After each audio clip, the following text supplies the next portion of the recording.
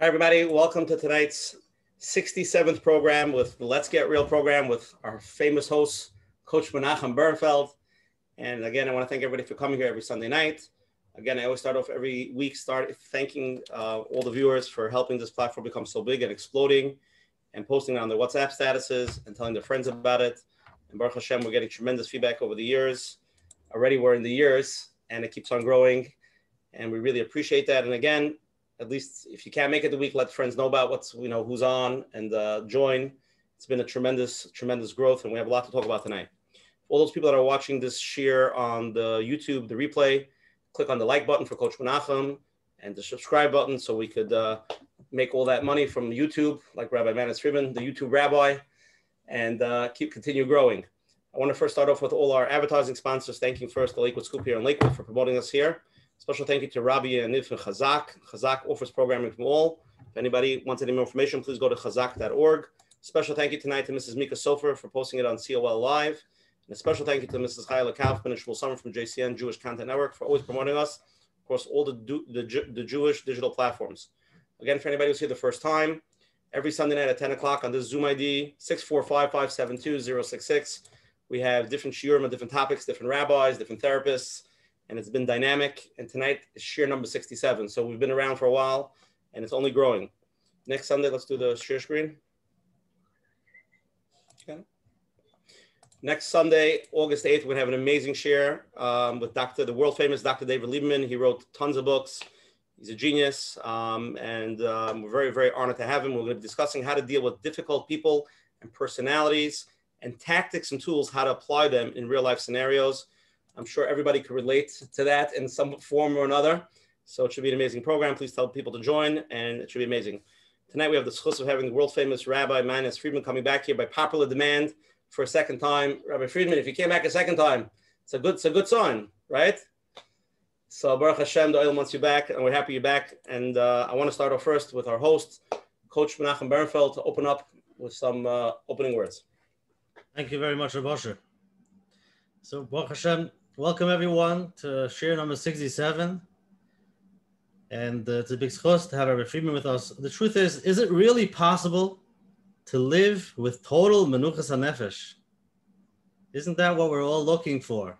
And I think tonight we're going to get some idea in Mitz Hashem. Now again, from idea to lemaisa, it might, to actually apply it might take a little bit of work, but to get it started in Mitz Hashem.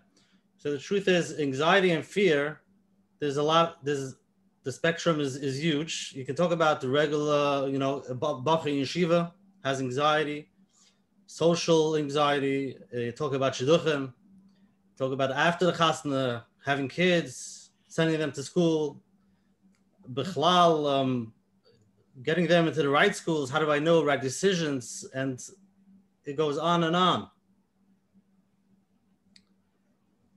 Many people think that, just by doing everything, just by trying to do what's right, but I'll be able to avoid the anxiety. But they find themselves being anxious or worried or whatever it is. And it is very important to have these tools or whatever it is to be able to apply it. I remember a while ago when I was in Eretz Yisrael, there was a guy there was somebody there that were doing virtual reality. You put on these glasses, and I was watching somebody walking on a plank, and they were shivering. But then I found out that in the glasses, it actually looks like you're on top of a building. So I decided I want to try it out. So he said, no problem, 10 shekel. So I give him 10 shekel, put on the glasses, and basically you walk into a building, you walk into the elevator, you press the button, and the elevator goes all the way up the building. When you're on top of the building, the door opens up, you're on top of the building, and you see the whole city. I remember how my heart felt. I was petrified. And then he says, okay, now start walking on this plank. There's a plank that's really laying on the floor. There's nowhere to fall. But in my mind, the picture from this camera is so clear. It's on top of the building. Walk on the plank. I couldn't walk on the plank. And logically, I was thinking to myself, I know there is nowhere to fall. It's on the floor right over here where I am. So why can't I just walk on it? And I was beating myself up. But basically what I realized was you can know something logically. Many times, you know, it's very clear. You're in a building. There's nothing there. There's just a piece of wood. You cannot fall. But the picture in my mind, what the glasses does, it makes it so clear that it looks real that I was scared. So many times people have, logically they know Hashem runs the world, whatever he does is for good. And we know what we need to say, but to actually live it, that can be a challenge. So it does take work, and many times just understanding, getting the concept could help. Some people can't do it by themselves, do need some professional assistance. And sometimes medication is needed. But to get it started, hopefully tonight, in Mitzvah Hashem, we'll get to understand a little bit behind of what's going on. And before we start, Rabbi Friedman, I have to say that many times, last time when I asked questions, it sounds like I'm questioning what you're saying.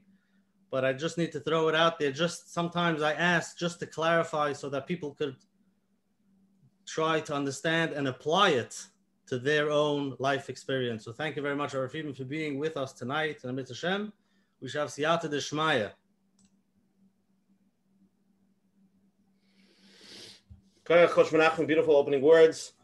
Let's first start off with tonight. Tonight's sponsor is sponsored by Recovery at the Crossroads. Recovery at the Crossroads is the only kosher inpatient treatment center in the tri-state area. They are a licensed co-occurring treatment facility, which means they are licensed to not only treat substance abuse, but other types of underlying mental health conditions such as anxiety, depression, or trauma.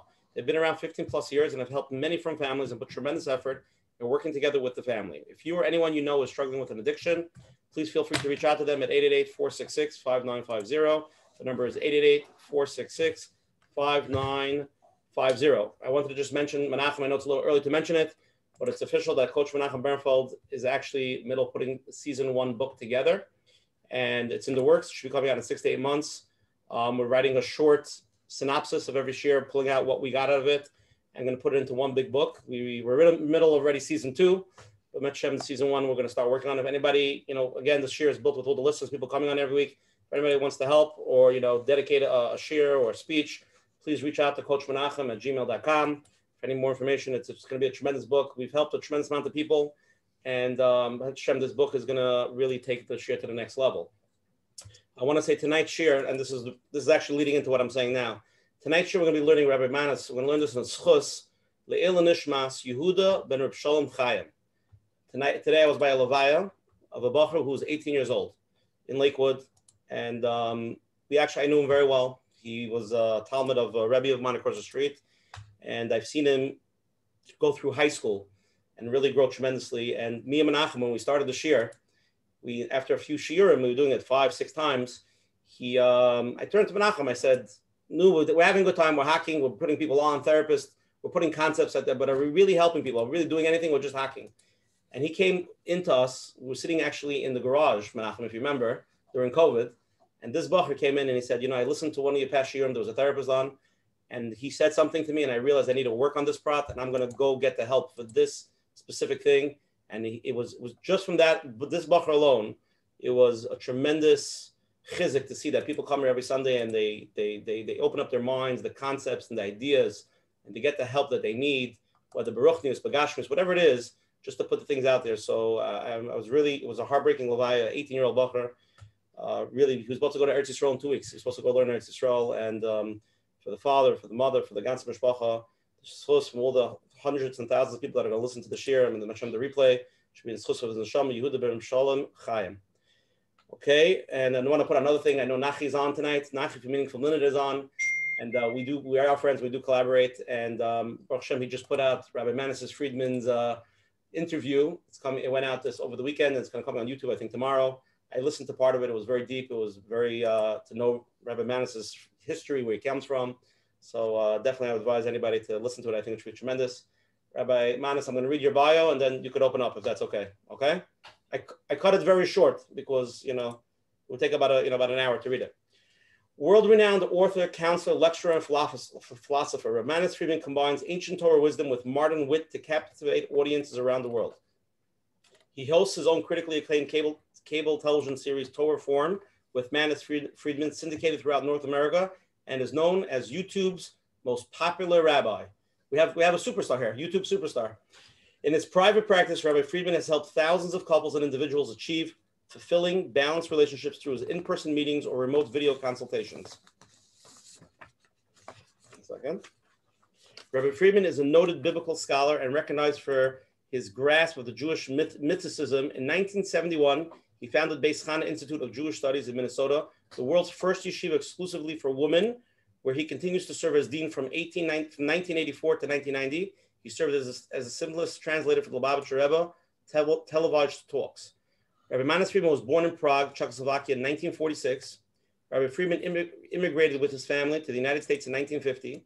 He received his rabbinic order from the Rabbinical College of Canada in 1969, and he is professionally ranked member of the National Speaker Association.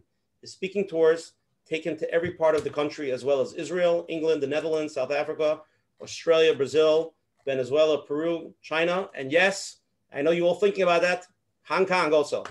With the launch of itsgoodtoknow.org, Rabbi Friedman is now using the latest technology to spread morality to wider audiences throughout the world. Through his books, videos, and personal meetings, he has made it his mission to reach every one of the billion people on YouTube in order to help them improve their relationships and deepen their connection with Hashem. As I said last time, I'm going to say the same joke. Rabbi Friedman, just in case he didn't know it, Rabbi Friedman is Avram Fried's brother. His son is Benny Friedman. His nephews are Eli Marcus and Eighth Day. And Rabbi Friedman, open it up with a gute niggin. Charasho. Charasho.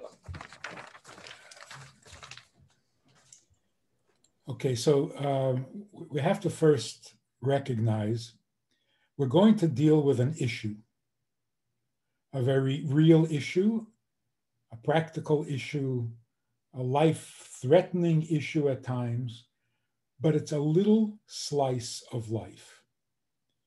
And whatever solution we come up with, it has to fit with the rest of your life. In other words, you have to have a comprehensive, consistent view of life so that all the pieces work. But if each piece is separate and is not in harmony with the other pieces, we just create new problems in place of the old ones. So we'll deal with this one issue tonight, but you have to have like a shitta. You have to have a lifestyle where all the parts work together, and that's not easy. So let's first make sure that we're using our words intelligently.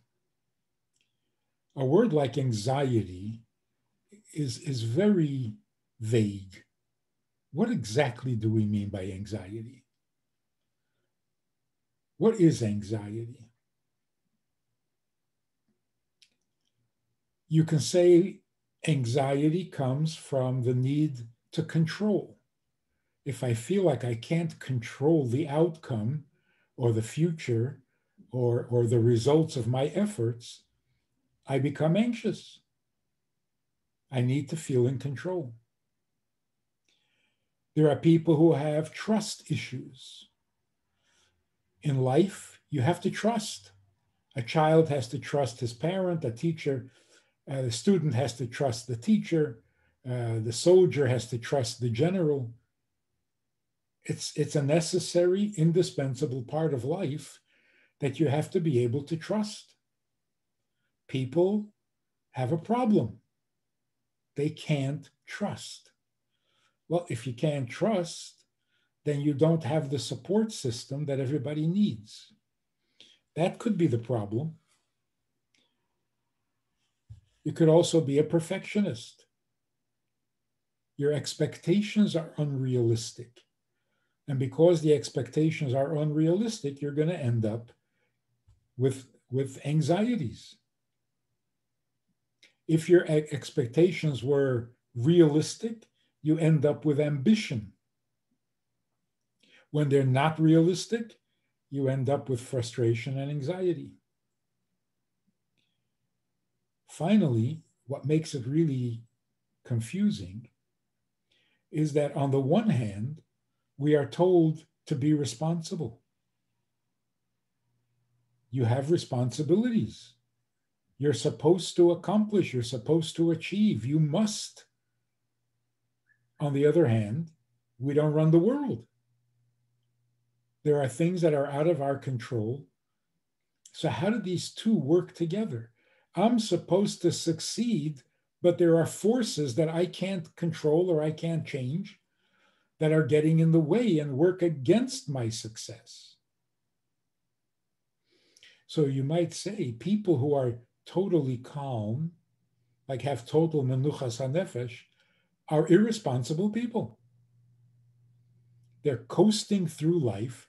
They really don't care one way or the other. So whatever happens, they're fine. Is that a good thing? But then you have the very responsible person, driven, always trying so hard to do the right thing that he's making himself crazy, he's making his family crazy, the people around him crazy. Is that a good thing? So how do we balance the fact that we're not in control and yet we're responsible? How do you live with those two things? That produces a lot of anxiety. So we have right at the beginning of the davening every morning, there is this absolutely brilliant little paragraph in which we ask Hashem to protect us from these things because there's no way that we can protect ourselves from it. Just saying it every morning, laying it out, I am starting my day fully aware. I cannot protect myself from false accusations. I cannot protect myself from lashon hara, people will speak about me. I cannot protect myself for unforeseeable tragedies or illnesses. I can't protect myself from people bearing false witness against me. I can't protect myself from people suing me frivolously. And the rest of the list there. But it is such a healthy and grounding way to start the day. We know up front there are things that I cannot protect myself against at all, ever. It's just out of my control. So I put it in God's hands. I say, today, please, I can't. I'm trusting you. Protect me from these things. And just saying it is psychologically so healthy, so realistic, that it makes it a lot easier to proceed with the unpredictable and uncontrollable future of the day. What is today going to bring? So here's where we have this conundrum. I have to start my day with ambition. I'm going to make this a great day. Today I'm going to work hard and I'm going to succeed and I'm going to be productive and I'm going to accomplish the things I set out to accomplish. And at the same time, I have no idea what today is going to bring. And I can't control it. So it seems like people have to choose one of two extremes. Either just give it up, live for the moment because you can't control it anyway. So just don't care, don't take it so seriously, and waste your life away. But at least you'll be calm. Calm and useless. Or you take your responsibilities very seriously because you must accomplish and you must produce and you must have something to show for yourself. And then you're on popping pills on anti-anxiety and antidepressants, all sorts of stuff just to keep you going. So what is the derech hamitzua?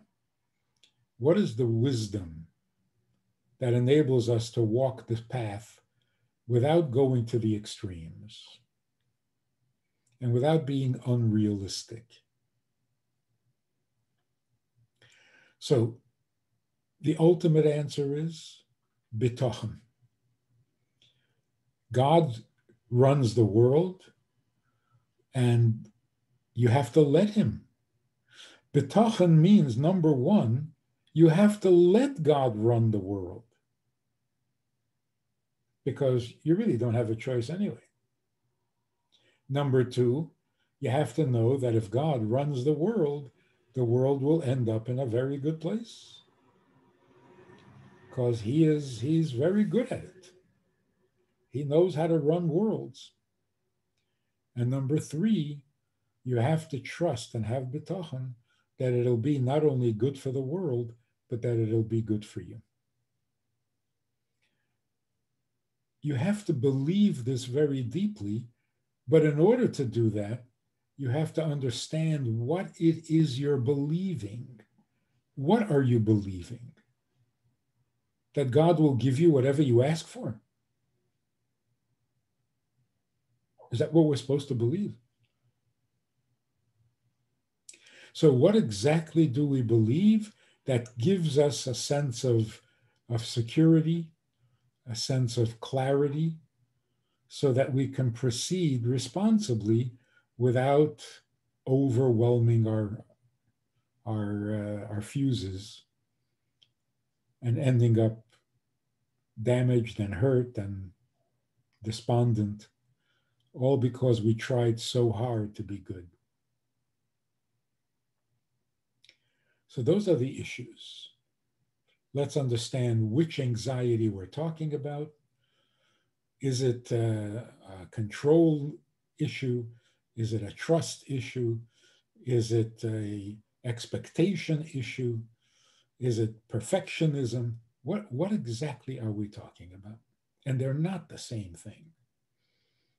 So under the banner of anxiety, we have many different concerns that have different responses.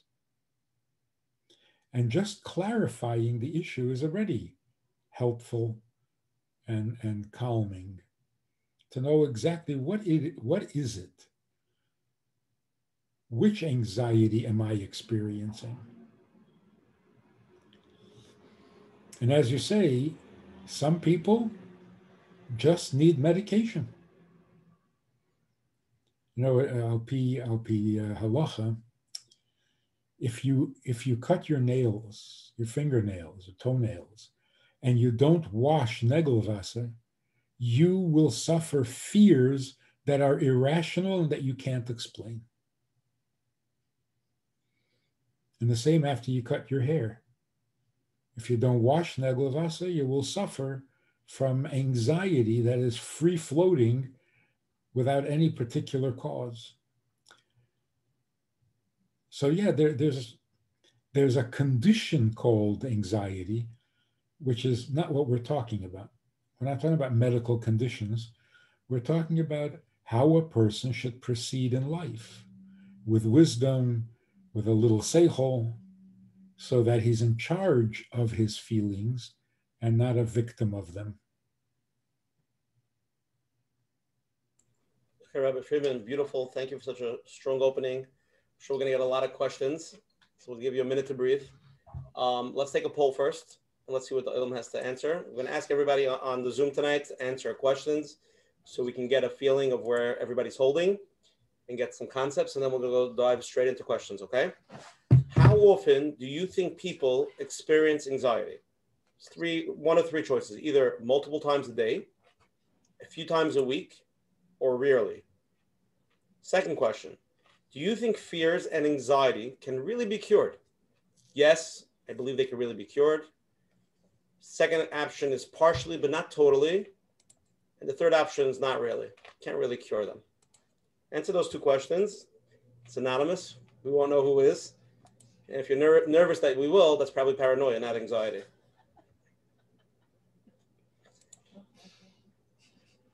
Okay, 5, 4, 3, 2, one. Okay, let's share it. Okay, share with everybody.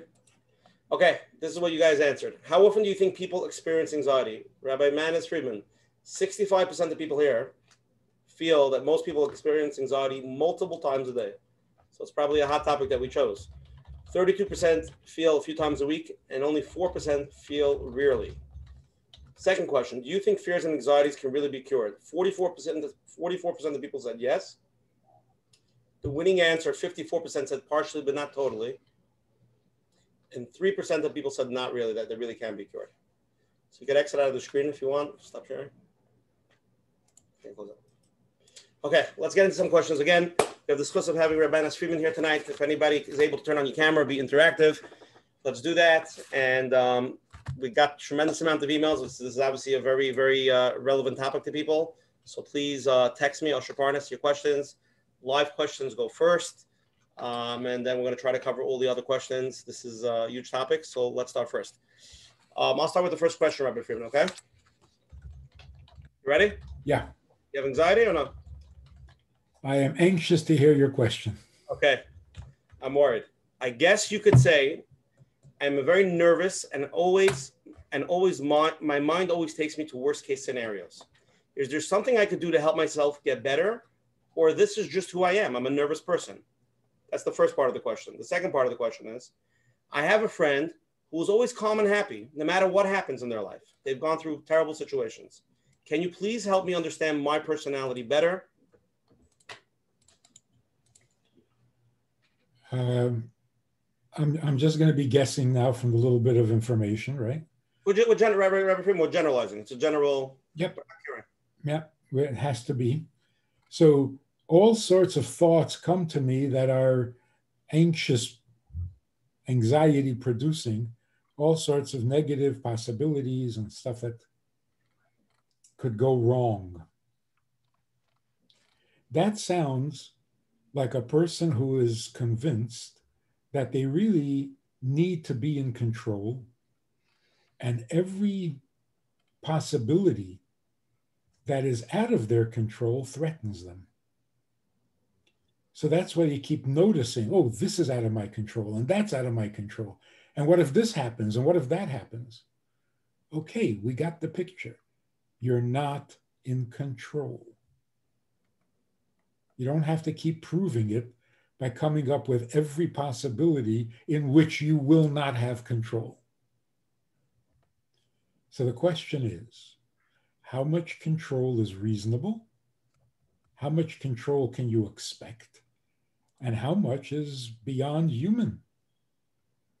Of course, we're in God's hands, whether we like it or not, whether we are comfortable about it or not, but we are in God's hands. We can't decide to be born. We can't decide to be healthy. We can't decide to be talented. We're in God's hands. We got to make peace with that fact. So coming up with a chiddush every 10 minutes, wow, there's another thing I can't control. Okay, stop making a collection of how many things you can't control. It's true, you can't control. Neither can anybody else. But that's the nature of life. So the question is, where should your mind go?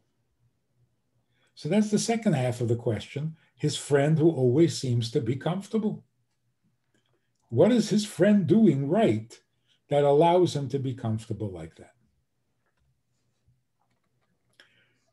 Here's really the crux of the whole issue. The rest is really just commentary and details. The worst thing that a person can suffer from, because we are intelligent creatures, the worst thing that we can suffer from is aimlessness. I don't know where I'm going. I don't have a map. So I don't know where I'm supposed to end up. So I don't have a compass. I don't have a direction. I don't have a GPS. I don't know where I'm going. A guy is a melamed. He wakes up every morning. He doesn't know whether he's supposed to be a melamed. Well, what's that going to do to him? His entire day is one huge uncertainty. So every difficult student, every disappointment, every frustration just reminds him that maybe he shouldn't be a Melamed. That uncertainty, that aimlessness undermines everything. And then every possible insecurity, every possible anxiety is going to hit him. So the first thing is, what is your life about? What are you doing with your life? And how well are you doing it? Not whether you should be doing it. That's self-sabotage. If you have a job, do it well. Stop questioning whether this is the job you're meant to do. Don't undermine what you have. You're good at something? Then do it. Stick with it. Improve it. Perfect it. Do it better. Do it more. Do it with more devotion, with more kavanah. But always questioning, what should I be when I grow up? Well, you're all grown up. And you already are something. Yes, you can also be other things. But that's such a self-sabotaging thought. I know there's a Mishnah. I don't know if we talked about this last. The Mishnah in right in the beginning of Pesachim. The night before Pesach, you have to search the rooms of the house to make sure that there's no chametz. You take a candle and you go from room to room and you search in all the cracks and crannies to see whether there's chametz in the room. The Mishnah says, after you check a room and it's clean of chametz, you don't suspect that maybe when you turned your back after checking the room, a mouse dragged a piece of chametz into the room you've already searched. And therefore you should go back and search again. So the Mishnah says no. Ein chayshishin, we do not entertain that suspicion. Why? Because ein ledavar safe. There's no end to this. You'll check again. Now you're sure there's no chametz? Hey, you just turned your back. Go check again. And even if you can check the room in such a way that there is no chametz anywhere in the house to bring into the room, maybe the mouse brought it from the yard. And even if you check the yard and there was no chametz in the yard, maybe it came from the street. It just goes on and on. Maybe it just got off a boat from China. So there's no end. And where there is no end, you do not suspect. Which means the word maybe can make you crazy. I'm a pretty good dentist, but maybe I should be a teacher. Maybe. How are you going to resolve that question? Yeah, maybe. No, so what do you want to do? You want to quit your job? And maybe become a teacher? And then when you're a teacher, you'll be secure and satisfied, or then you'll think maybe you should become an accountant. Every maybe has to have a tachlis. If it doesn't have a tachlis, throw it out. Don't entertain it. Ein chayshishin. Not only you don't go back and check the room again, you don't suspect, you don't carry, you don't harbor the suspicion that there is chametz in that room, because ein ledavar safe. So this is the first thing. Decide what your life is about and just do it better, instead of questioning what your life should be about. What your life should be about is a good question for a 15-year-old, a 16-year-old, but not a 46-year-old.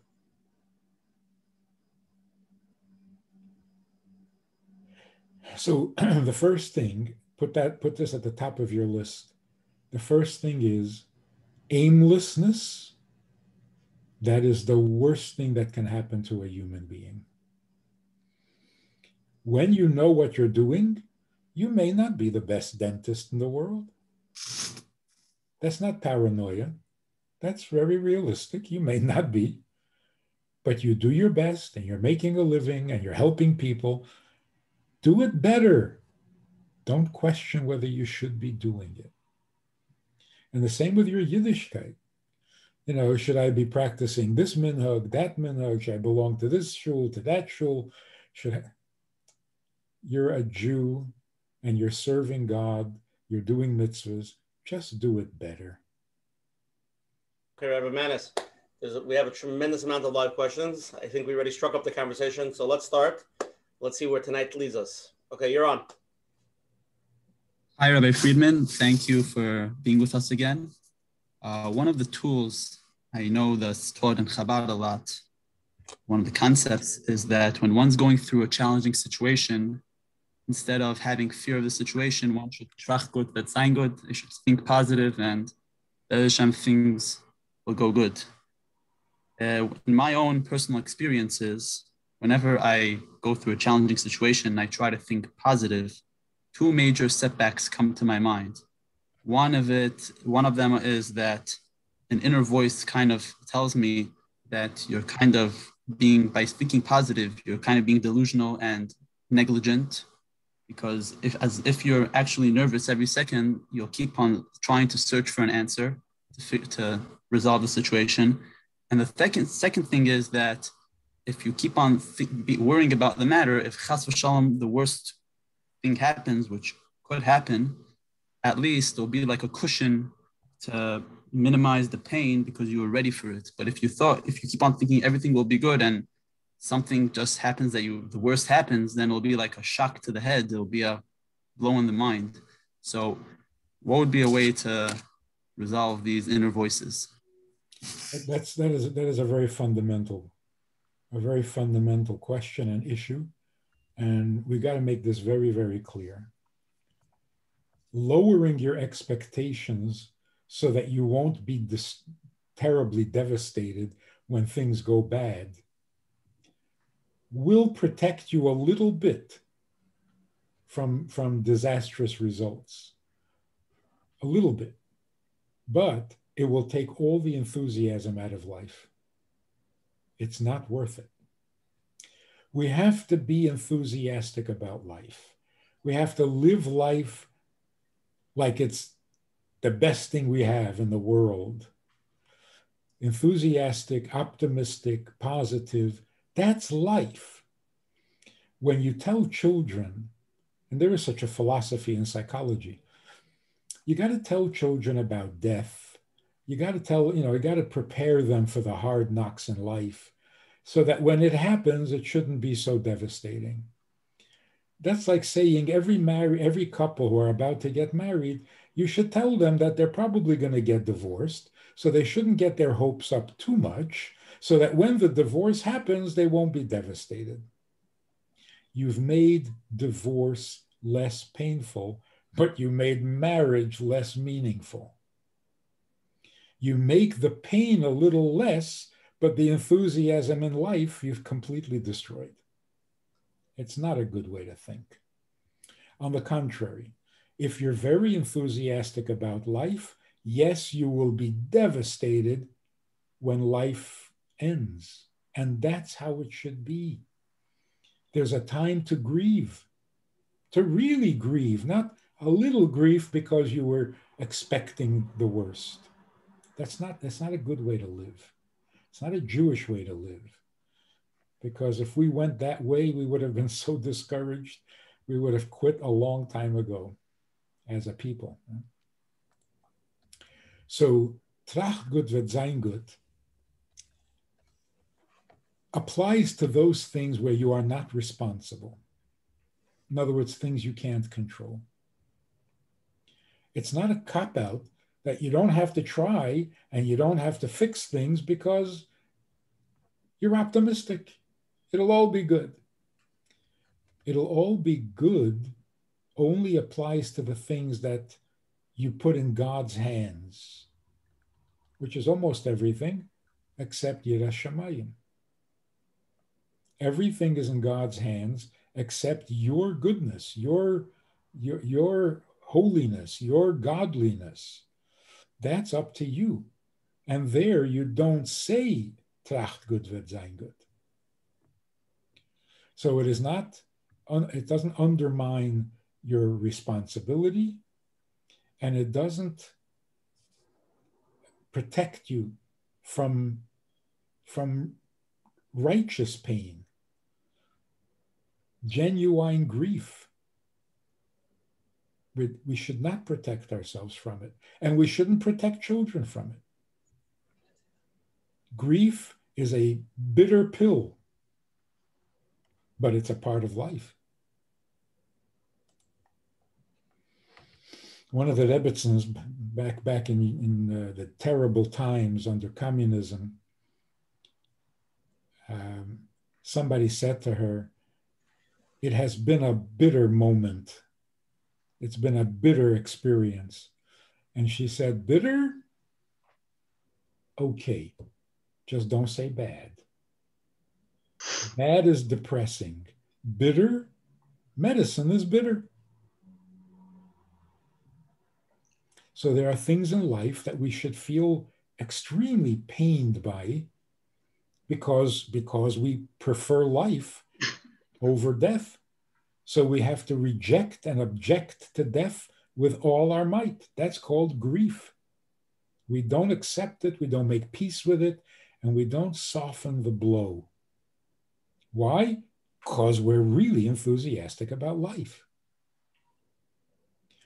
So the power of thinking positive is only in those things where you cannot control the outcome other than with your expectation. It also helps you know where you want to go. A couple come to me, marriage counseling. My first question is, are you hoping that this session will lead to a divorce or to a reconciliation so that you can stay married to each other? And if you're trying to stay married to each other, tell me why. You just gave me a list of good reasons to divorce each other. Why do you want to stay together? Tell me where you're going. What are you thinking? Where is your heart?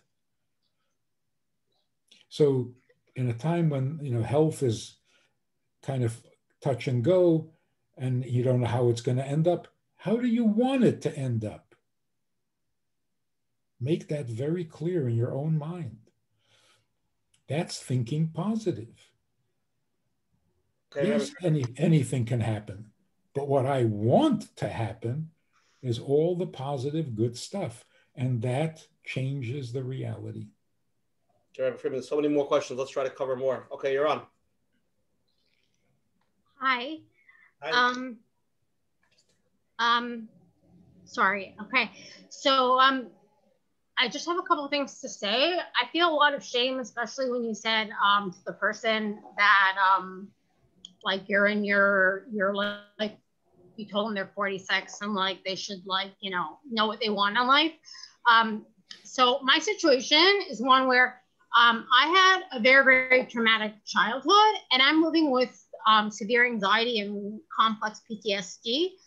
And I tried medication, and it's not the answer. I really tried like everything, and all it does is dull me. And I'm not sure how to deal with it. I definitely like have trust issues. I live in fear. I'm single, and I feel like Hashem hates me. And I've been like on disability most of my life. I struggle with like mental health, and even like this shit. Like I hope I'm not scaring anyone by saying this because I'm okay. But like just like even 4 weeks ago, like I attempted suicide, and I woke up 35 hours later, very sick, and I'm no longer suicidal, no issues, because I don't want to hurt people.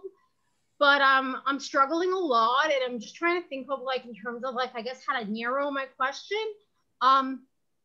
Maybe I just feel like what's the point? I feel like Hashem hates me and just wants to punish me, and I have a lot of fear. Yeah, I'll just leave it at that. Thank you so much for sharing, by the way. That was very powerful. Your name is not Rooster, is it?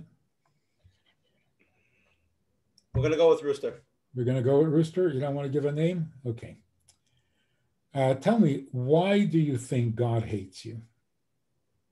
I know I'm by now like an adult, and like I really should be able to form like logical thoughts, but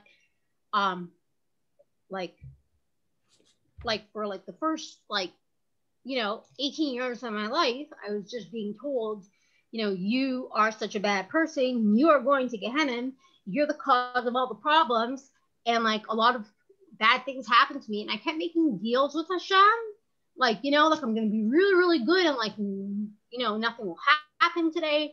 And I kind of like I really tried really, really hard, and then somehow between the messages that I got and then all the things that messages that I got from the adults in my life, as well as like even just as an adult, just trying to like better my life and trying to lead a better life and working so hard, I feel like I've just constantly just failed.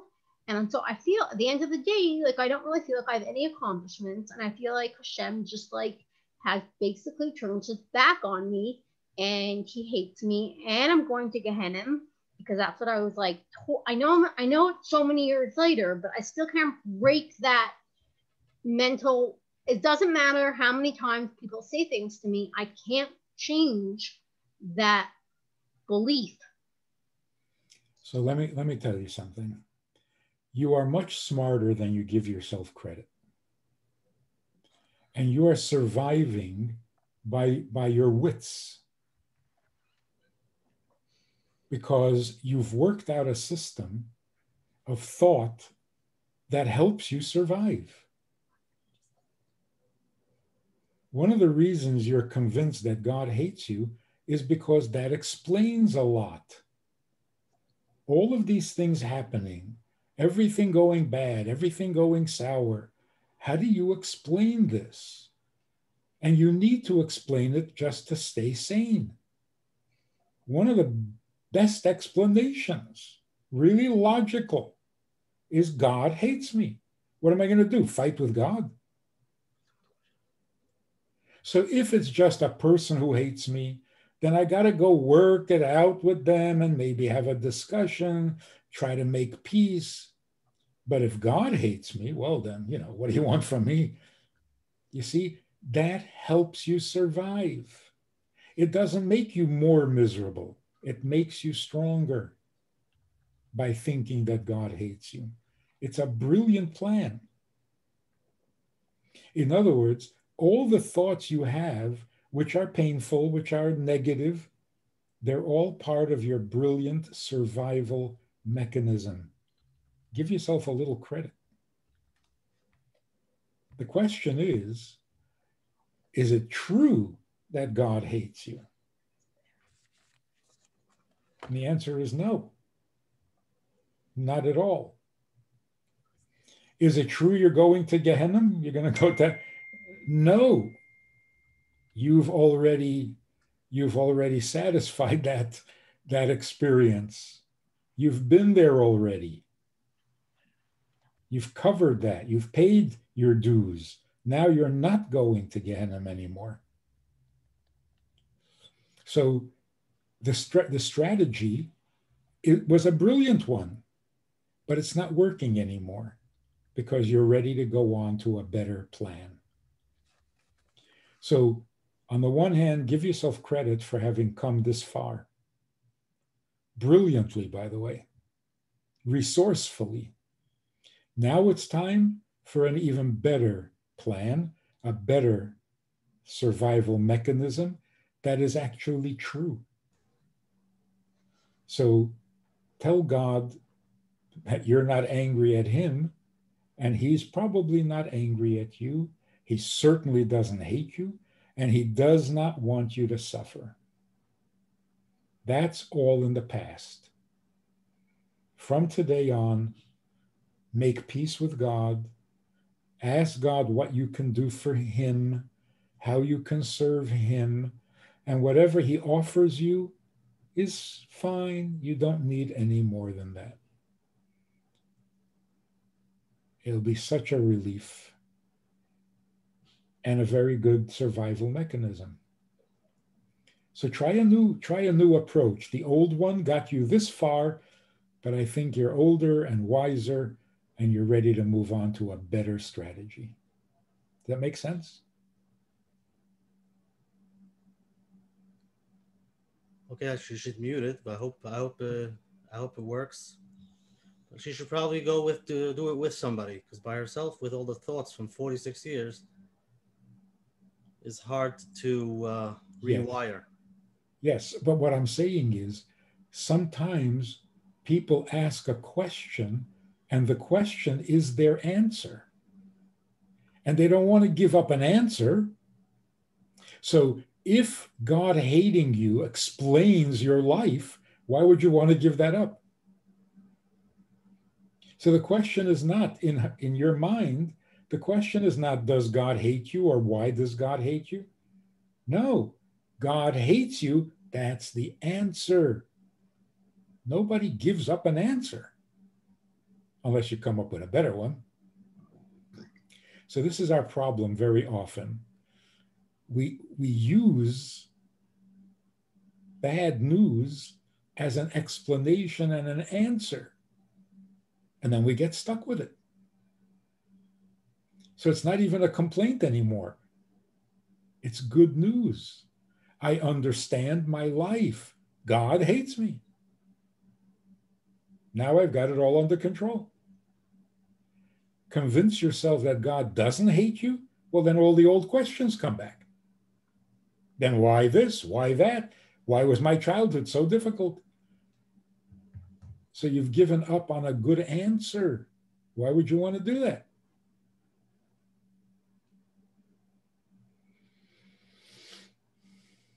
People say, I'm going to go to Gehenna. And that is a relief. I'm going to go to Gehenna. Okay, that's it. I can stop worrying about it. I've made peace with it.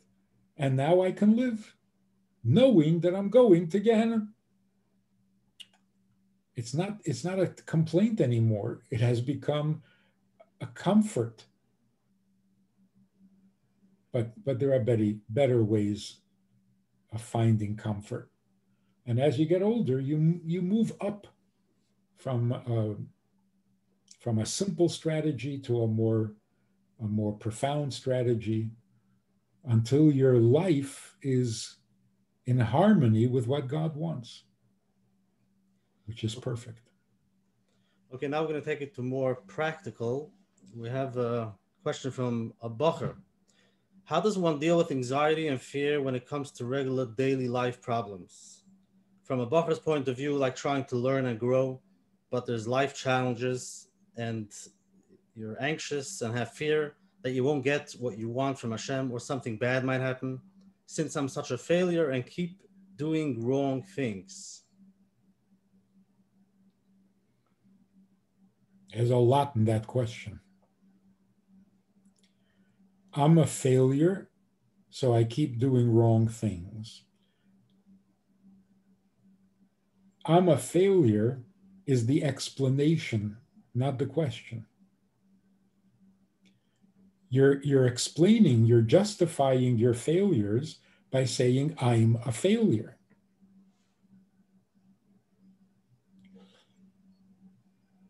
That probably started with unrealistic expectations.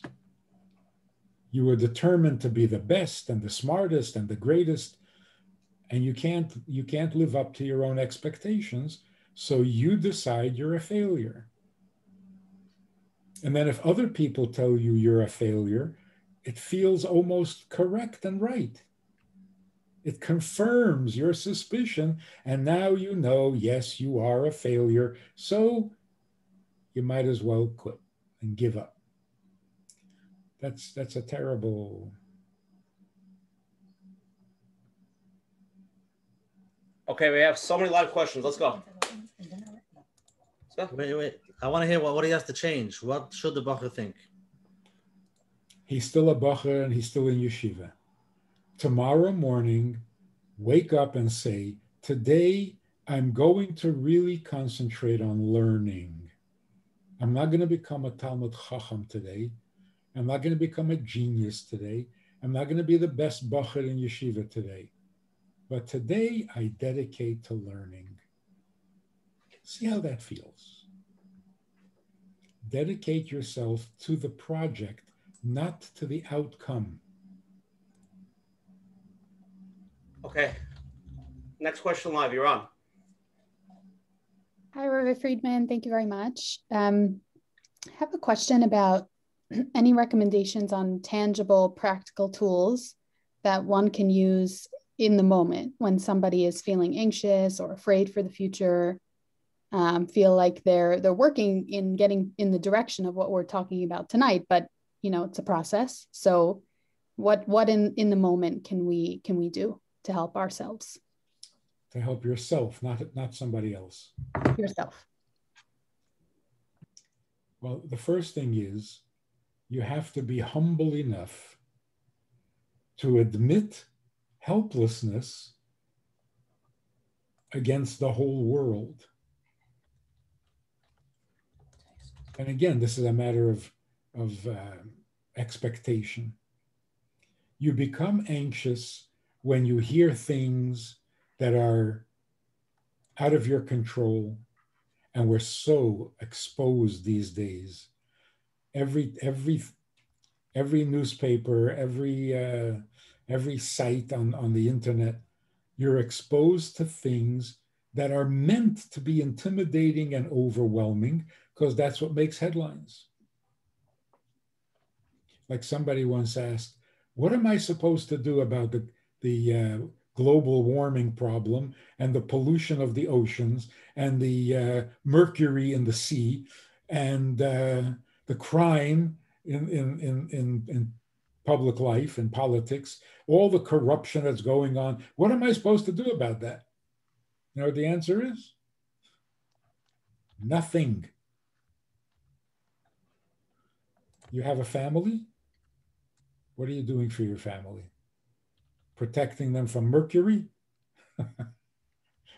You see what? The news makes us crazy because it sounds like we're supposed to fix these problems. Or like the comedian says, he goes to the post office and there are pictures of these serial killers. And they say, help us catch, help us, You want me to help you catch a murderer? And by the way, you were taking his picture. Why'd you let him go? You had him right there. Lock him up.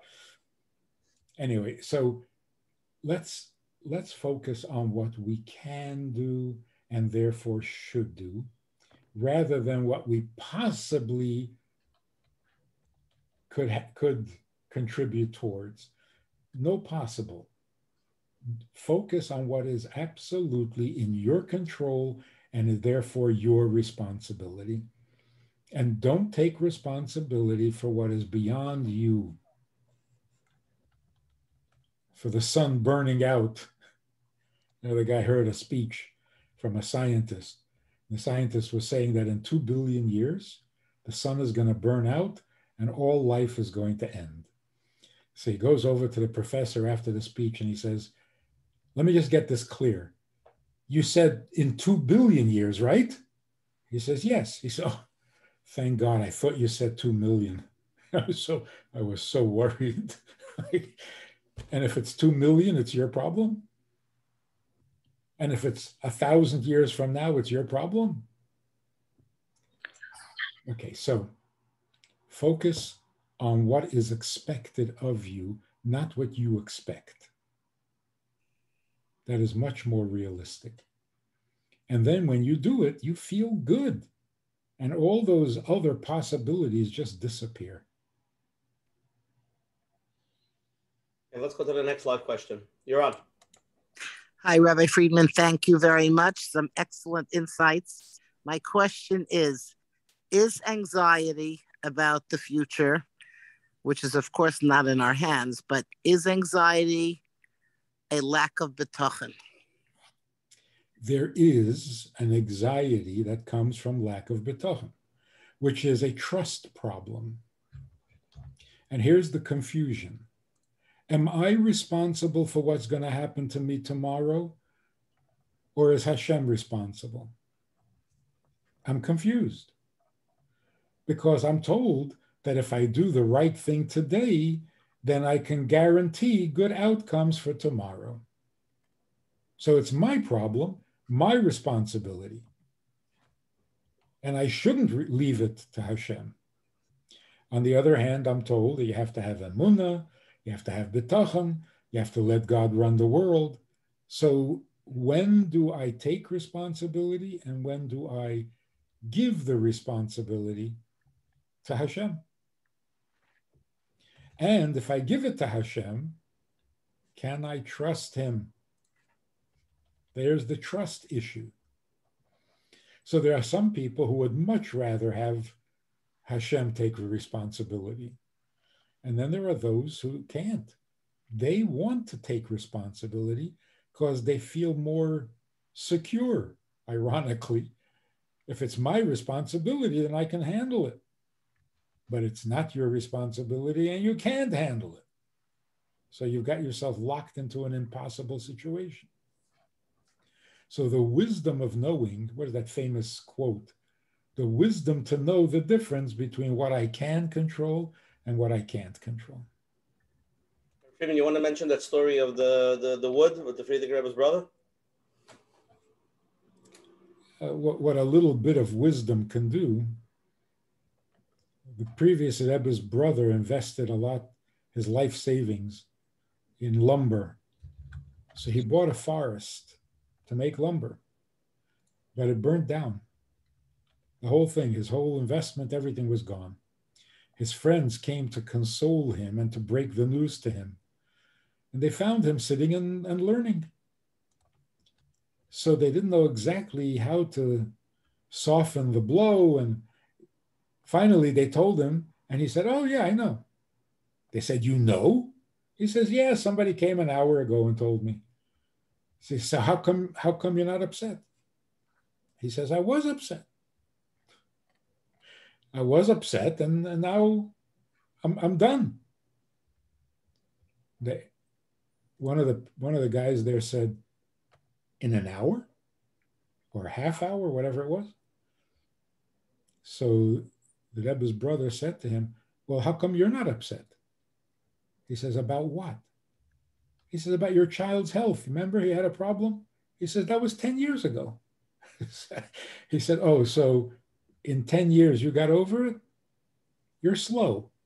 It took you 10 years. I did it in an hour.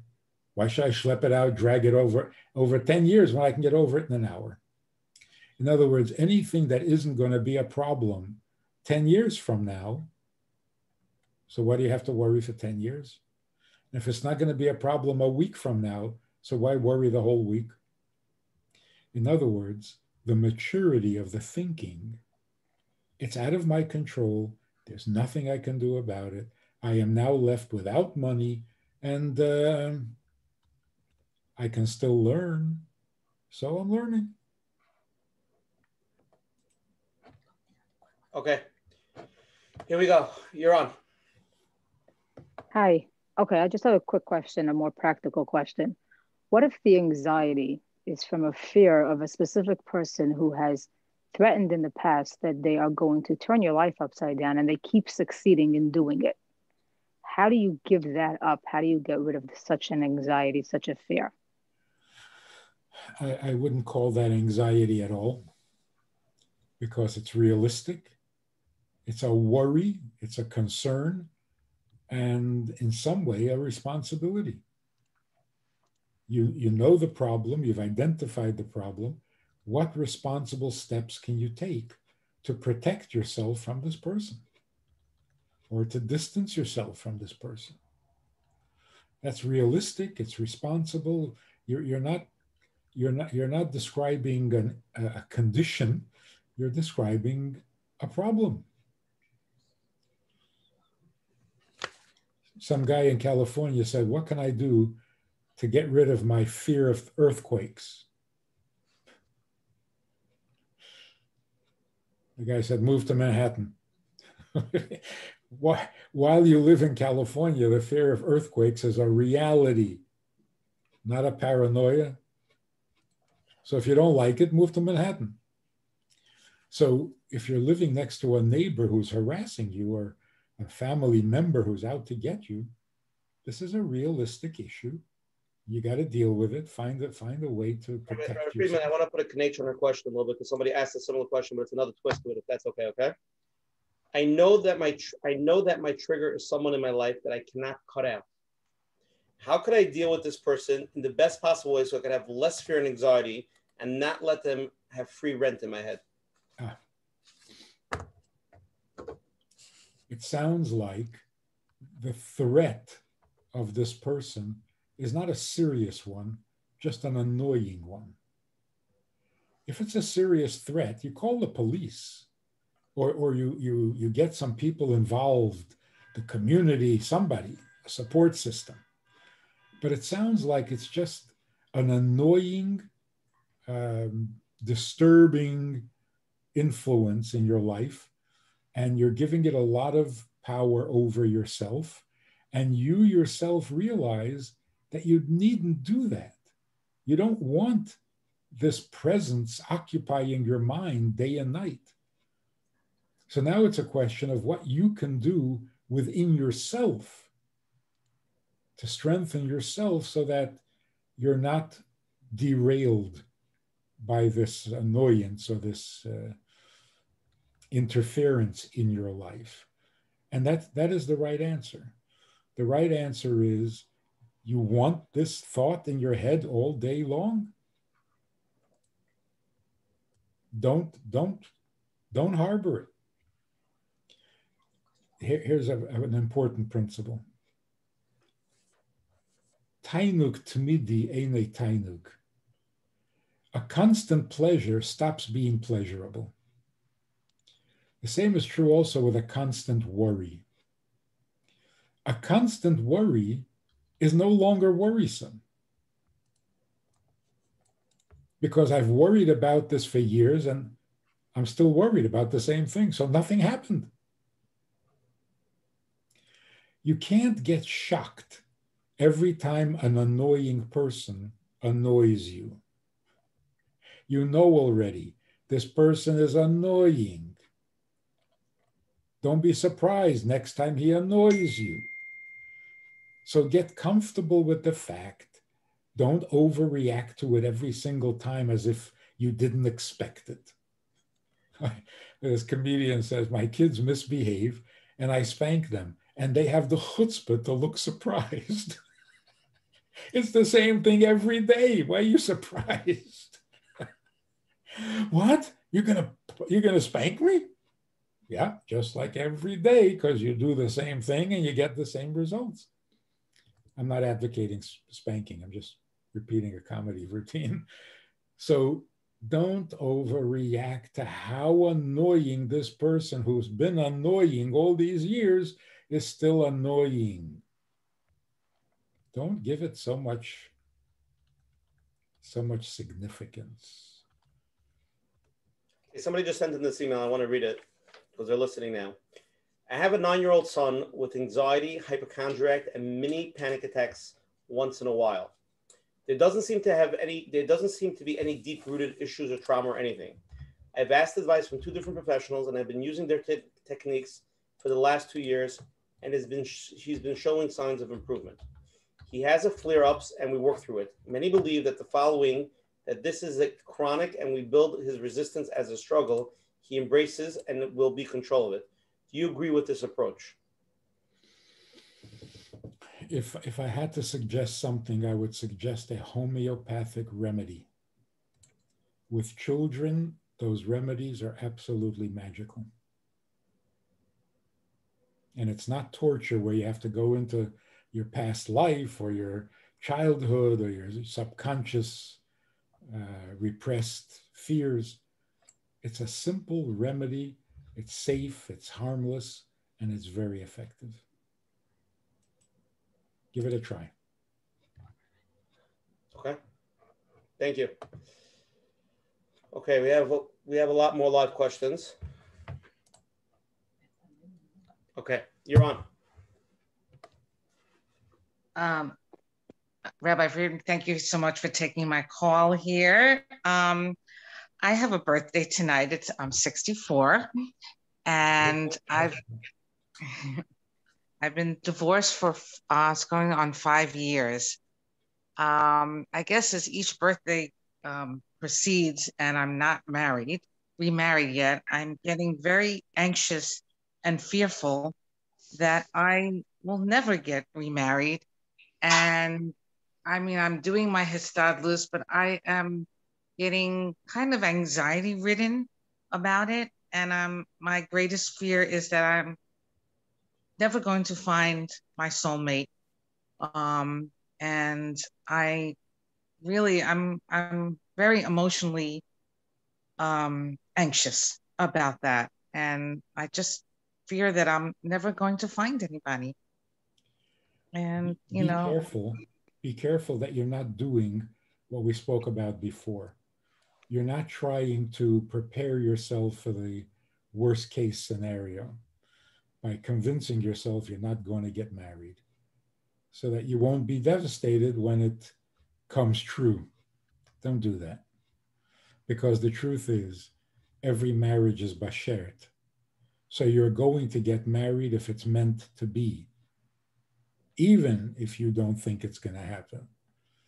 What if it's not meant to be? That's my anxiety. What if it's not meant to be? What if Hashem does not want me to find my soulmate in this world? I mean, I don't want to have to wait till the next world to meet my soulmate. I want to meet my soulmate now in body and soul. So I'm getting very anxious about that. That maybe that is not what Hashem's plan is. That perhaps that is not Hashem's plan. Perhaps. And how do I come to peace with that? How do I come to peace with that? That might be a reality. It might be. Yeah, it might be. It's a maybe. But if you're going to go with maybes, ask yourself, does God want people to be married, or God wants people not to be married? Who invented marriage? Who stays up all night making shidduchim? If you had to guess, there's no question. Hashem wants people married. Why would you assume that you're the exception and he doesn't want to be married? He wants you married more than you want to be married. So know this for sure. Even if you don't think you're going to get married, you will, because that's the way God runs the world. Marriage is a good thing. God wants good things for his people. I'll send you a wedding invitation, Rabbi. Please do. Let me give you a very powerful model of how to think. Mm-hmm. Imagine you have 1,000 pieces of paper. On 999 pieces of paper, it says yes. On one, it says no. Mix all these pieces of paper into a hat and pick out one of them randomly.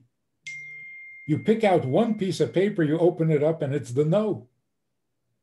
Wow, what are the chances? Put it back, mix them up again, and again pick out at random one piece of paper. It's the no. How strange. You do it 10 times in a row, and 10 times the no comes up. Okay, now do it an 11th time. What are you expecting? A yes or a no? Do you imagine? Definitely a no. Definitely a no, of course. Definitely. There are 999 yeses and only one no, and you're expecting the no? What happened? Past experience. Uh-huh. Past experience can make you irrational. Mm-hmm. You should not expect a no. It's already so surprising that it came up 10 times. Why would you think it would come up an 11th time? That's ridiculous. It came up 100 times in a row. And now you're going to pick for the 101st time. You think the no is going to come up again? Why? It's not rational. But your bad experience has soured your judgment. And now you think that out of 1,000 pieces of paper, you're going to get the one that says no. That's what nature does to us. It dampens our reason. Everything in God's world is for the good. He's a creator, not a destroyer. And yet we've had so many painful experiences that we're starting to predict things that are completely irrational. It's going to go bad. It's not going to work. It's going to be, what are you talking about? Whose world is this? So don't let bad experiences make you irrational. And that's the real killer. People say, be realistic. It's going to be the no again. Be realistic. No, if you're realistic, it's not going to be the no. Yeah, Rabbi Friedman, there's so many more live. The Olam wants you. They want more of you. Okay, you're on. Hi. Yeah. Can you hear me? Menachem, can you hear me? Yeah, I'm here. Hi. Hi, how are you? Hi. Shalom Aleichem, how are you? Baruch Hashem, Kavod Rav. It's good to see you again, like always. The question is, Shlomo HaMelech says, "En chadash mitachat hashemesh." There's nothing new under the sun. Could this also apply to the subject of anxiety? Like, is there really any kind of anxiety that is not already discussed in Tanakh that our forefathers and our Naviim did not experience? There's hardly any mention of anxiety because we're dealing with really big people with big minds and big hearts and huge roles in their communities. And we hear a lot about fear. Yaakov was afraid of Esav. It was not anxiety. Esav was more violent. Esav had more men. Esav was out to get him. It was a realistic fear. It wasn't anxiety. There may be in Tehillim, you might find where David HaMelech says, sounds like he's saying, I have anxiety. I'm not sure. I'm uncertain. I'm confused. But we got to understand what that means. David HaMelech was confused about what? So fear is common and it's existed forever. But anxiety, I think, is more of a modern development, probably primarily because we're aimless. We don't see clearly what we're supposed to be. And that leaves us uncertain. Not afraid, just uncertain. So whichever way we go, we're not sure it's the right way. So it's like we're helpless.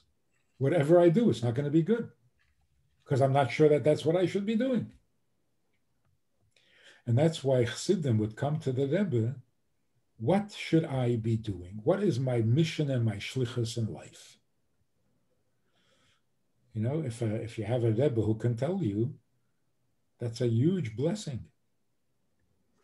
Other than that, you have to take a hint from Hashgacha, where God is leading you, what God is showing you, the talent that God has given you and the success that God has given you.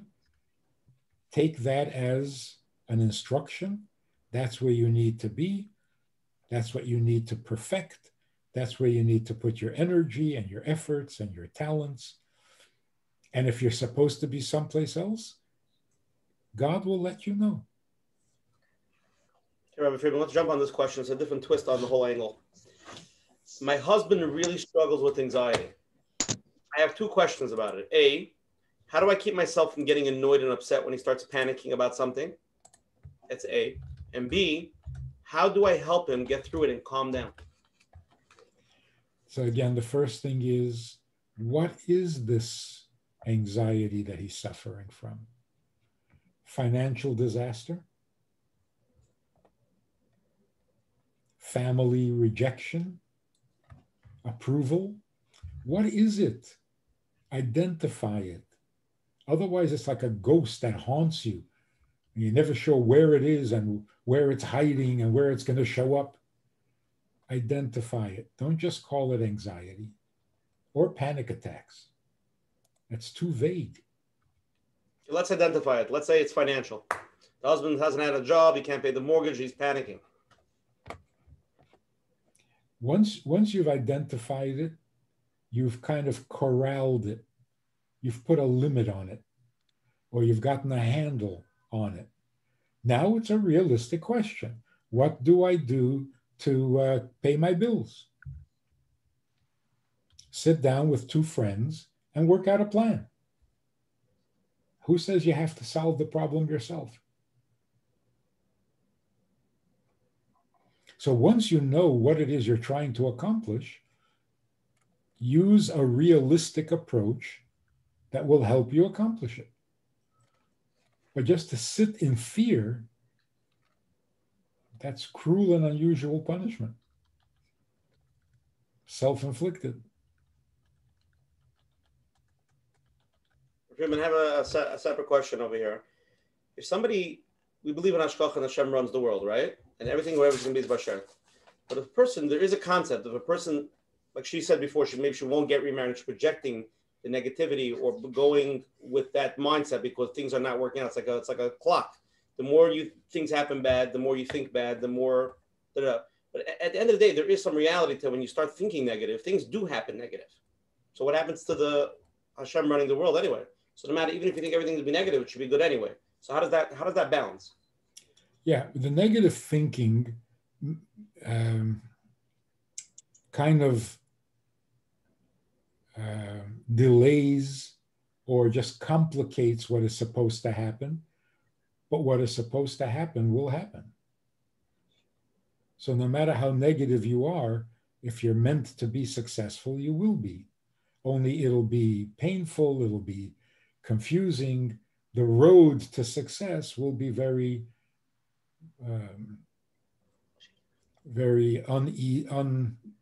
unpleasant. Whereas if you are cooperating with God's plan, He wants you to be successful and you're expecting to be successful, then the journey is much more enjoyable. But what is supposed to happen will happen. And that takes a lot of the burden off people. Like the Rebbe once said to somebody who wanted his daughter's marriage to be sooner than the Rebbe had instructed, because he had a heart condition, the father, and he was afraid that he's not going to be by his daughter's wedding. The Rebbe said to him, "Don't worry, it'll be okay." He said, "But Rebbe, I am going to worry." The Rebbe said, "There is nothing to worry about. You'll be okay." So he said, "Rebbe, you know me. I worry. I'm going to worry." So the Rebbe made with his hand, and he said, "Worry, don't worry. Either way, it's going to be okay." So even when you do worry, you're not going to mess up God's plan. You're just going to make it harder on yourself until the plan happens. Okay. You're on. Next live question. Shalom, shalom, harav. Thanks so much to Coach Menachem and Reb Usher for facilitating. I have a question with respect to anxiety from not only a genetic perspective, but developmentally and also situationally. It sounds like we're saying that radical amuna, I'll say radical amuna, in addition to other wellness components, can solve anxiety.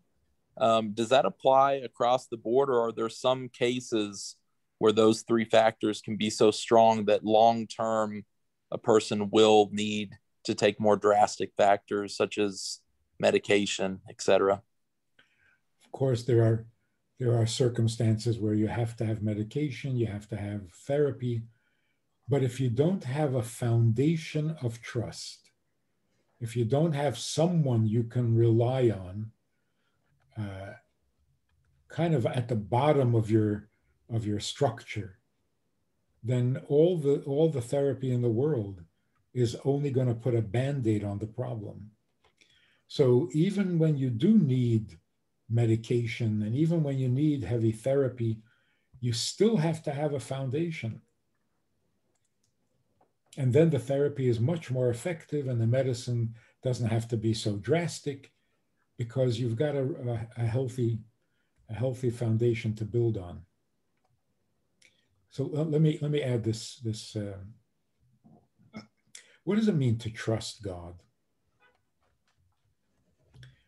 Trust sounds so risky, doesn't it? I put my trust in something means I'm risking everything. So trust almost defeats itself. Trust me. You know, when somebody says that, that's when you stop trusting him. Oh, trust me. No, I don't want to trust you. I want to be sure. Trusting you, at best, is a gamble. Maybe a safe gamble. What does it mean we trust God? Not we hope for the best. That is not secure. That's not trust. That's worry. Trusting in God means like this. God created the world. You know that? Yes.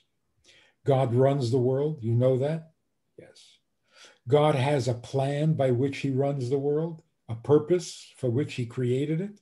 Yes. This purpose is a good purpose? Of course.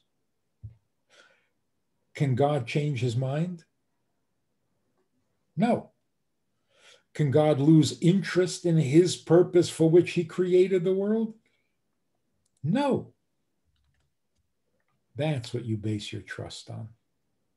It's not you hope he'll be good, you hope he'll be nice, or you hope God doesn't hate you. It's not a hope. If you know what God is, if you know that he is a creator, if you know that he is not human and fickle, that he's going to change his mind or lose interest or forget his project, none of that is even possible. So it's not that you trust because you're taking a gamble. Trust is absolute. God is the creator. That's absolute. He has a purpose. That's absolute. He will not change that purpose. That's absolute. So you can rely on God. You know what? Rely, a better word than trust. You can rely on him because there's no way that he can go bad. That's trust. It's 100% because it can't be any other way. Marriage used to be like this. When a man and a woman got married in Jewish life, there was no question. You're going to be loyal to each other? You're going to be good to each other? What was the question? Marriage was so serious. Marriage was so holy that if you get married, all doubts are gone. Today, we don't have that holiness, that sanctity to the marriage. So we have to trust each other. And that's a little, unsettling. You can't trust the marriage. You have to trust each other. Well, that's a little harder. Profound. You're on next. Yeah, you. Okay. Okay. Yeah, I just want to say a little bit of to describe myself. There was a joke that went around like, I'm so used to being anxious that when I'm calm, I get nervous. So you can see some people where anxiety almost becomes like a, it's just part of our, our DNA. But, over the years, I've, tried to develop this trust, as you're saying, but is there something, but I'm thinking of something that takes certain prophylactic measures, like insurance, putting money away in a pension, or I know in some communities that prenuptial, am I pronouncing it correctly, in case of divorce. I mean, does that imply a lack of trust, or am I, it's one thing, my motto had always been, hope and pray for the best, although you say have trust, but there is still this idea of preparing for the worst, anticipating. Would that, would that be wrong? I mean, maybe it's a healthy kind of anxiety. I mean, because if you have, it's cheerful denial, the other hand. So I don't know what's the balance really. You have a sense of humor. Oh, thank you. and you can joke about the anxiety. Yeah. So you're way ahead of the game. Oh, thank you. Because with a little bit of humor, you can solve some of the most annoying problems. Got me through. But you also remind me of another joke where they say Jews are so guilt-ridden. Yeah. We're so good at feeling guilty that if a Jew doesn't feel guilty, he just blames himself. Yeah, it's probably my fault that I'm not feeling guilty. Yeah. So don't ever lose that sense of humor. But a person who is truly anxious, like chronically anxious, he can have the best life insurance policy, the best health insurance policy, live right next to a police station and a fire station, and he's still anxious.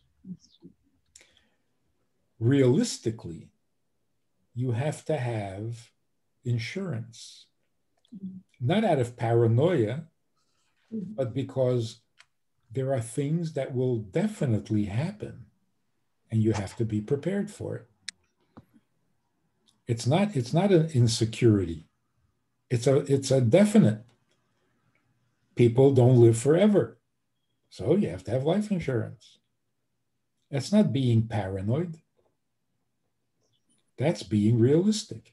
So you get a life insurance policy, you have a health insurance policy, and you have the number for Hatzalah, should you need it. All that is just simply responsible. Now you can relax and enjoy life. You have your safety net in place. Now you can stop worrying about it. Even if she bought earthquake insurance in Minnesota, that might be a little bit too much, right? Yeah, it's having a framework, I guess, is considered, you don't have a foundation.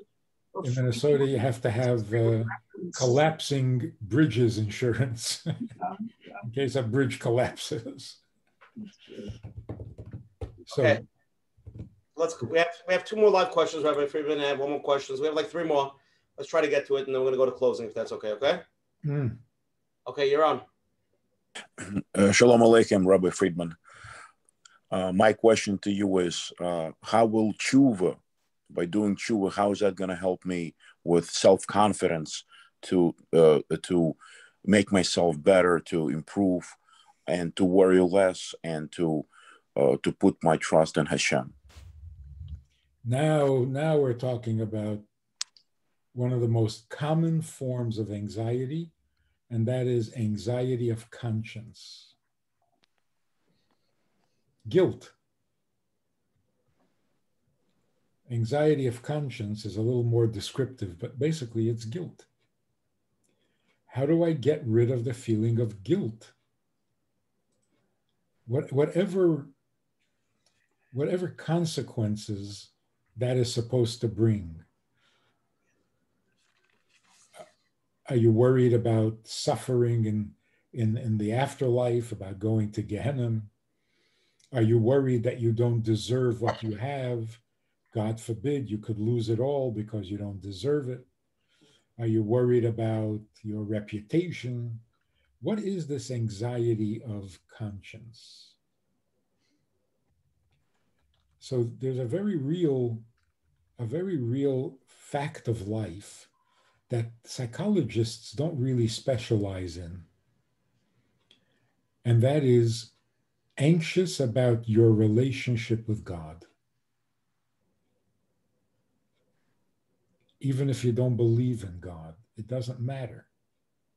There's an anxiety of conscience, even in people who don't believe in God, they're not religious, but everybody has a conscience.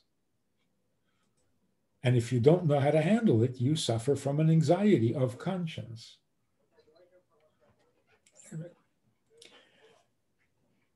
And then you kind of, you substitute your lucky stars for God. You know, are you going to have lucky stars? Are you going to have good luck? Are you going to have bad luck? What are you talking? You're talking about God. But you don't want to call it that, so you call it stars or luck or whatever. But that would qualify as anxiety of conscience. Anxiety of conscience can be misunderstood, misinterpreted as a form of humility. I'm humble enough to admit that I made mistakes and I'm not all good. I'm guilty of many things. Isn't that humble? And now I'm worried that I'm going to get punished and God is going to take away whatever I have or give me stuff I don't want. Isn't that humble? No, it's not. It's a backward form of ego, of arrogance, to think that God is busy all day long trying to figure out how to make you miserable. Not only isn't it true, it's not even nice to suggest that God has nothing better to do than to plot against you all day long, figure out new and different ways of making you miserable. No. If you really are thinking about God, trust him in what he says about himself. He overlooks sin. He forgives all the time. He asks you to forgive him for the difficulties he put you through. What is with this angry, punishing God? Who invented such a thing? This is not the God of Israel. In fact, we're reading now what Moshe, in Devarim, Moshe Rabbeinu is summing up what has happened in these 40 years.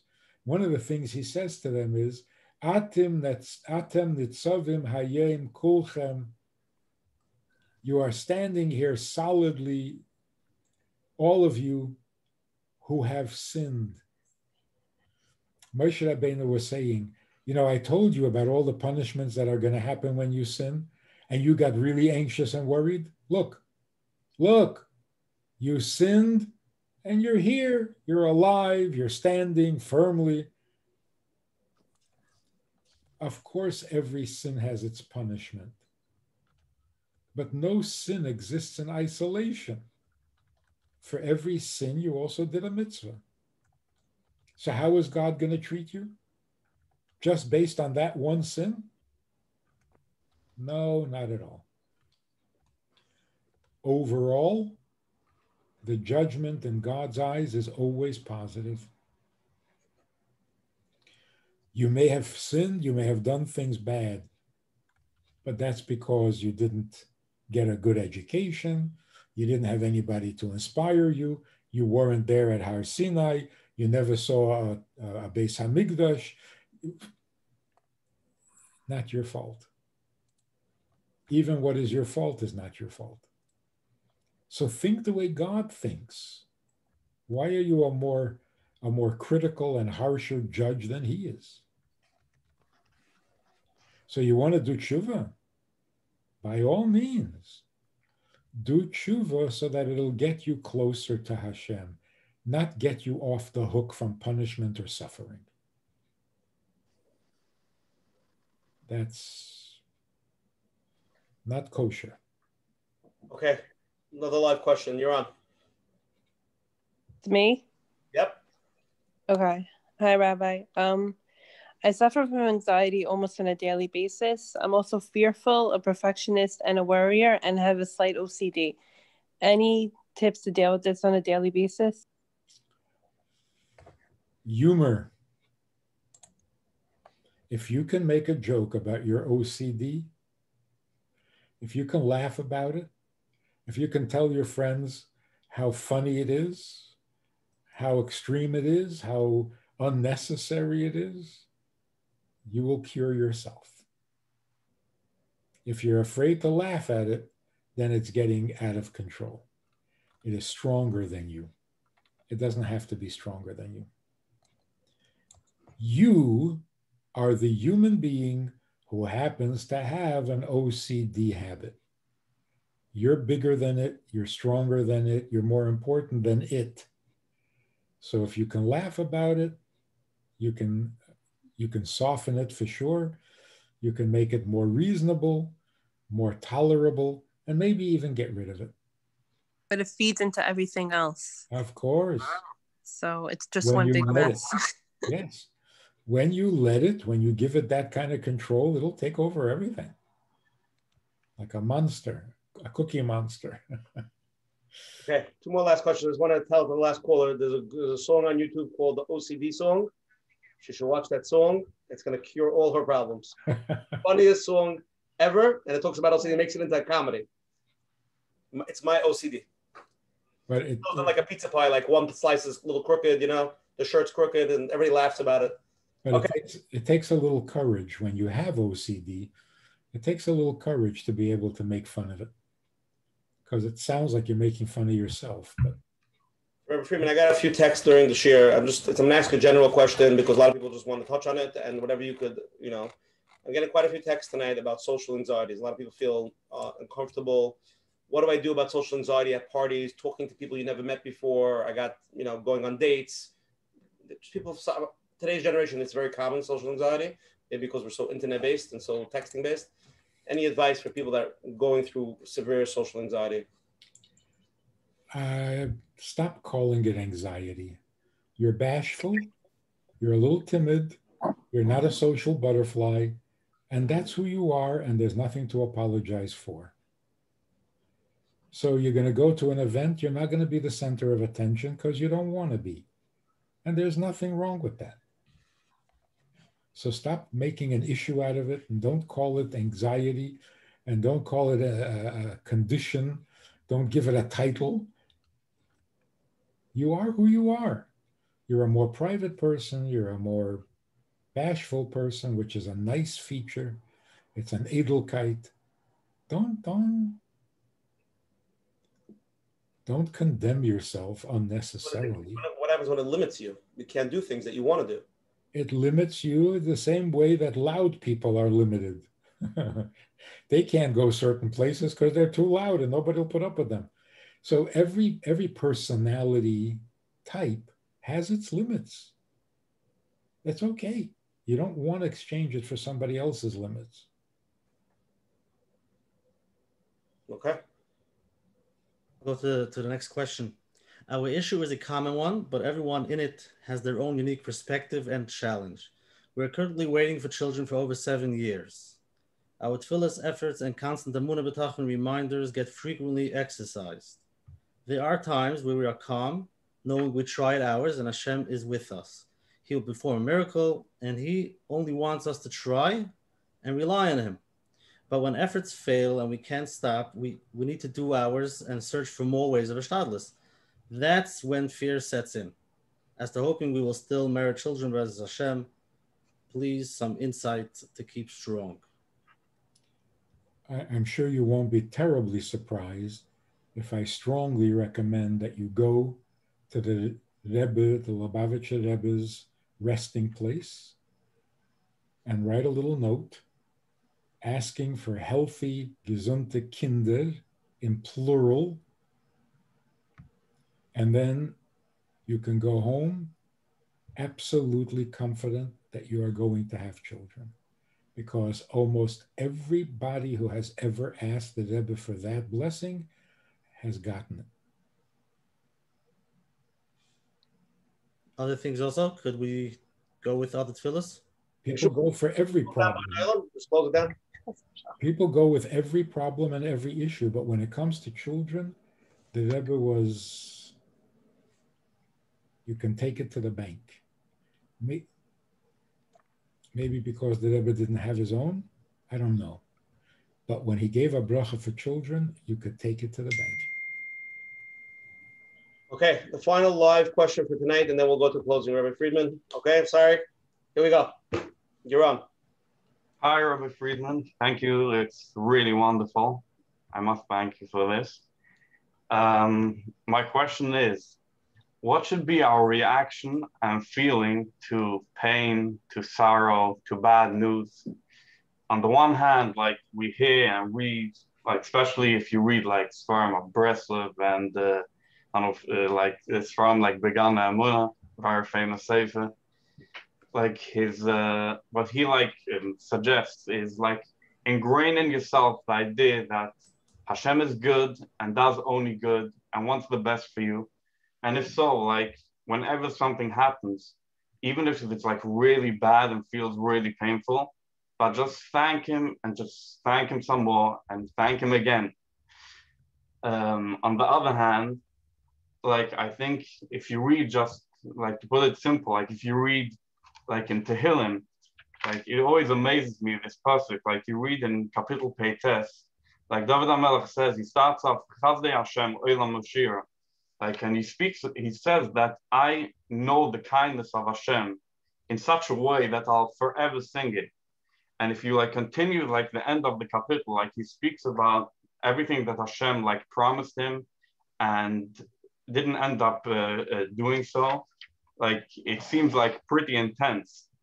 And like he finishes off like in a way, he like it seems like he's even like challenging like the whole meaning of life. Like he says, Alma shav b'usaf al b'nei Udam. And but he still like if you see like the start and the end is Chazdei Hashem Olam Ashir and Baruch Hashem Lo'elam Omeid V'Omeid. So my question is like, is it good to like express and feel the pain and the sorrow when something is going wrong and bad in your life? Or should you just be like on a level that, or at least strive to be on a level that you just say and feel that everything is good? To actually feel that everything is good is a very high madriga, and not everyone can do this. Very few people can do this. What is realistic for most people is knowing that it's coming from Hashem is enough. I don't need an explanation. Just knowing that it's coming from him makes it acceptable. The Berditchever had a little nigun that he composed called Adudale, which in English means a song about you, du, or di. Mizrach du, Ma'ariv du, Tzofen du, right? Up is you, down is you, east is you, west is you. It's all you. It's you, you, you. When things are good, that's you. When things are not so good, that's also you. And as long as it's you, it's good. It's a relationship. It's a devotion, not an ATM. Eibishter is not a machine where you press a button and you get goods. It's a relationship. A relationship in which he hurts over you and you hurt over him. He loves you, you love him. It's a relationship. Sometimes there's pain in a relationship. Sometimes it's, why do you do this to me? That doesn't mean the relationship is over. It's part of the fabric. We don't know why. And we don't really need to know why. We just have to be able to continue the relationship. So if I trust you, that even when you do things I don't understand, I trust that you're not giving up on me, you're not quitting the relationship, you're not bailing out on me, the relationship goes on, well, then it's fine. So that's what David HaMelech says. I don't understand what's going on. Why do righteous people suffer? Why is there so much evil in the world? And why do the wicked prosper? Over and over again and throughout Tehillim. But the conclusion is always, we are in this together forever. And that's the comforting thought. So the final idea is, we have a misunderstanding, terrible misunderstanding. We're told that God is perfect. And we assume that perfect means he never is hurt, he never cries, he never gets upset.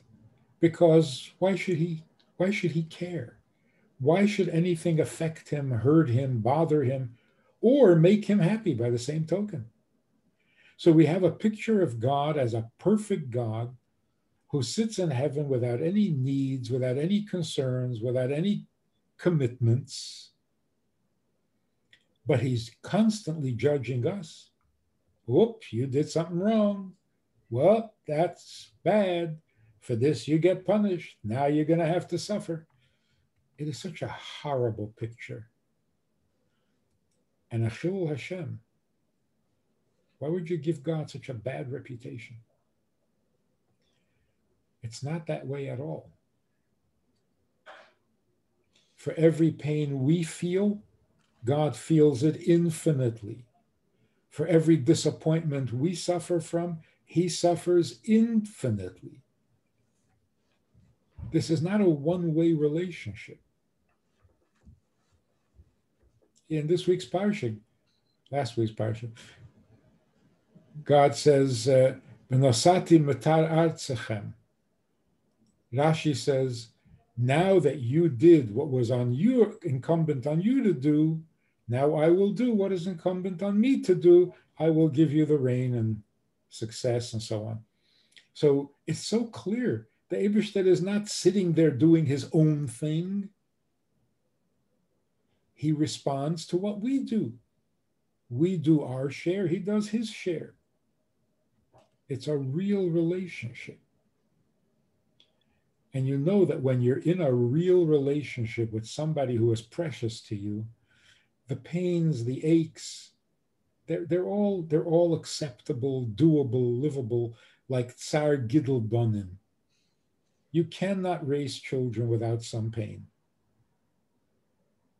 Does that discourage you from having children and from raising them?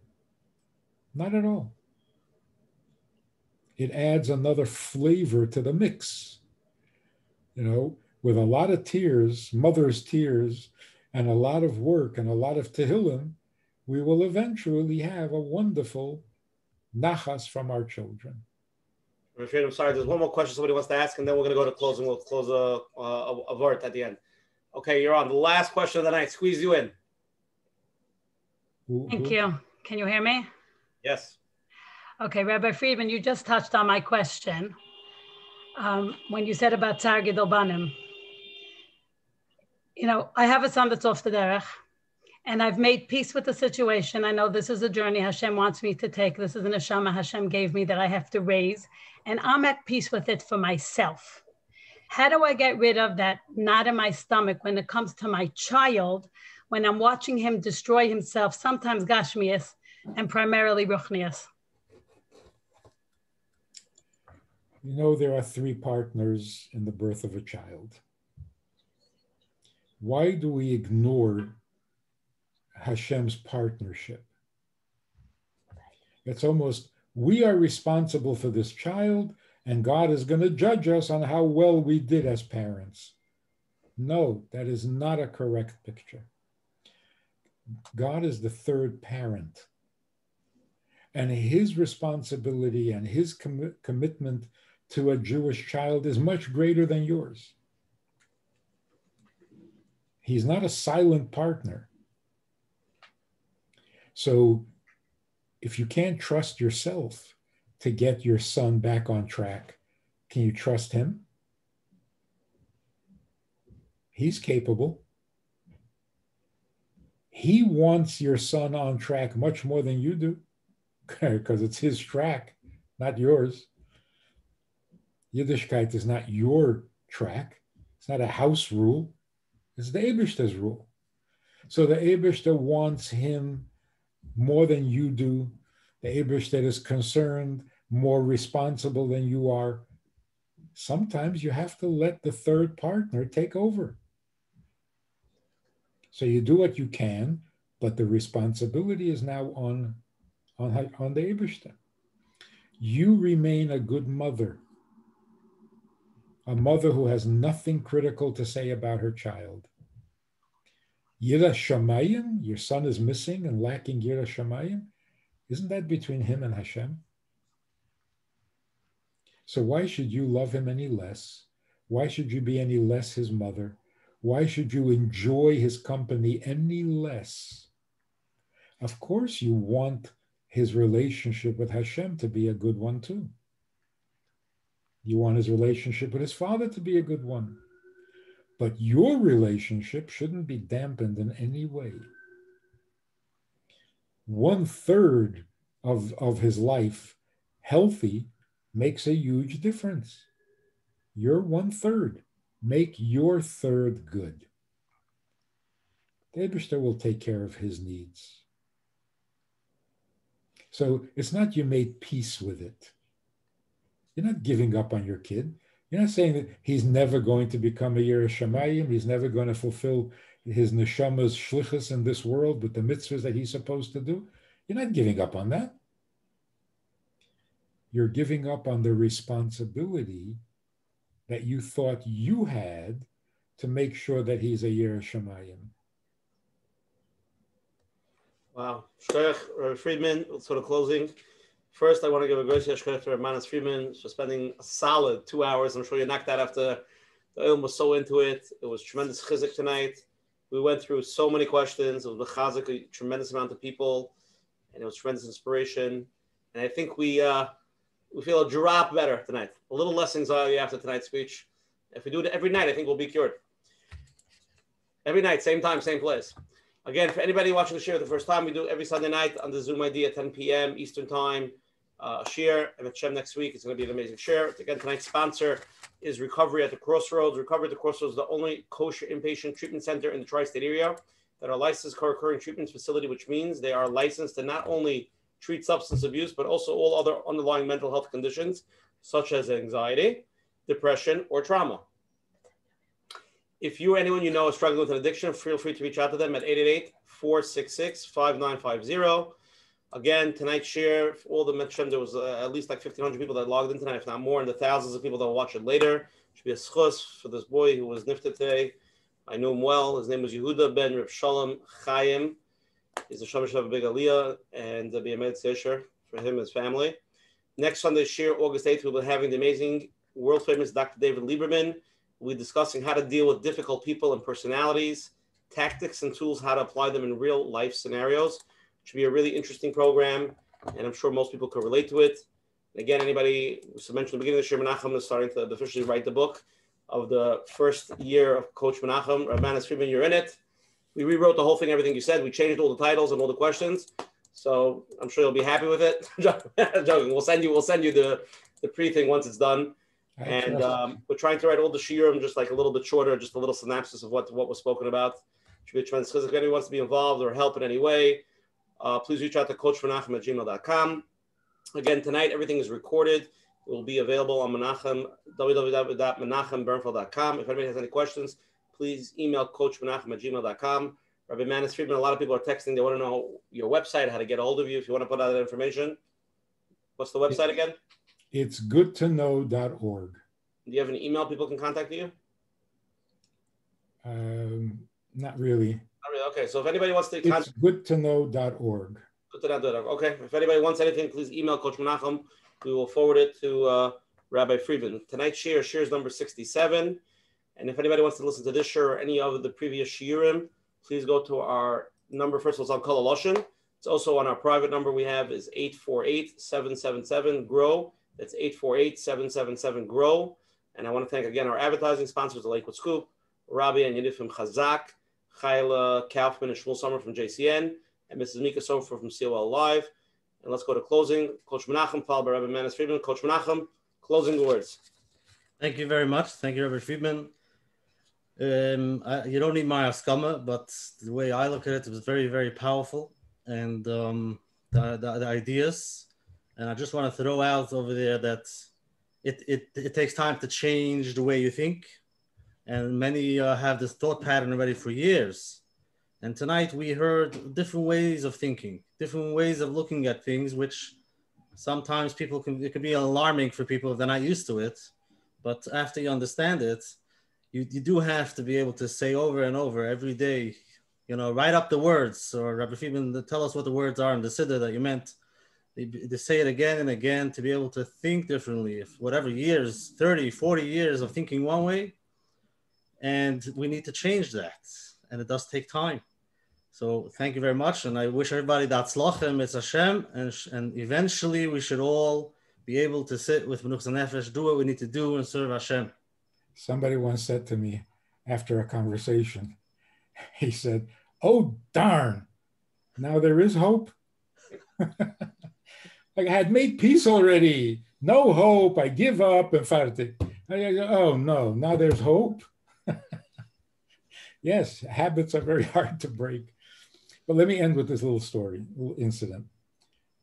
A guy from Minnesota, from our community there, wrote to the Rebbe that he read in the Rebbe's sichas that you have to serve God with joy. You always have to be happy. He says, but I can't be happy because I am so bad.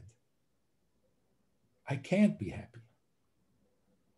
The Rebbe writes back, no matter how bad a person is, he should always be happy. It was more or less the Rebbe's letter. The guy writes back to the Rebbe and he says, Rebbe, if you knew how bad I was, you wouldn't tell me to be happy. So the Rebbe writes back to him, I doubt whether you know how bad you are. And I'm still telling you to be happy. Isn't that an amazing? I don't know how bad you are. I don't think you know how bad you are. In other words, you're worse than you think. And I'm still telling you to be happy. Because as bad as you are, to the Eibishter, that's petty. You're a human being with flaws, with faults, so it doesn't intimidate the Eibishter. If you serve him with joy, he will respond with joy. He's not overwhelmed by how bad you are. Only you're overwhelmed. But there's one other thing. Why would the Rebbe assume that he doesn't know how bad he is? Because if you really know how bad you are, you stop being bad. If a person can say, I am so bad, no, and I'm going to stay that way. Okay, you don't know how bad you are. You're just bad enough to be in a bad mood. You don't know how bad you are. Because when a person really sees how bad he is, he stops. Nobody can continue being bad when they see it clearly. So we have this vague idea, I'm not perfect, I make mistakes, I did this, I did that, just enough to make you miserable, but not enough to stop the behavior. So what does the Rebbe say? That's a pretty messed up condition, no? You should still be happy. So here's the bottom line. The antidote to anxiety is happiness, not getting rid of the anxiety, because that just patchkes it up even more. You want to stop being anxious? Then be something else. What? Happy. Be happy that God wants you to be his people. He wants you to be his child. He wants you to serve him, even though you're so messed up. So why are you excited about being messed up when you can be excited about serving him? Get busy serving him. So you're anxious. It's not your only fault. Like, this guy went to the doctor, and the doctor told him what, he has tuberculosis or whatever. He said, I want a second opinion. He said, okay, you're also ugly. You want a second opinion? You want to talk about all your faults? They're not impressive. They're not impressive. But the fact that you can serve Hashem, that's awesome. Go for it. Shkoyach, Rabbi Friedman, what a powerful share. Everybody, thank you for coming tonight. We'll see you next week, Sunday night, 10 p.m. Good night to everybody.